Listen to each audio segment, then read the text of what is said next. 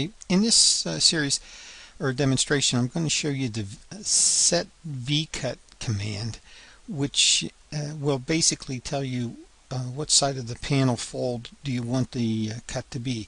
Now in this program, the default is the shortest side of the section or plan. It will be the vcut. And to show you what I'm talking about is we'll just run a quick build on this panel. And by default, the vcut will be down at the bottom. So that's the shortest leg here from the section view. However, in this scenario, we actually want it to be up here and not by default. So what we do is we come back here and we use the set vcut, which is svcut command, and we pick the side that we actually want the vcut to be on. That's it. Now we just rebuild it, and we'll see that the vcut is now at the top of the panel.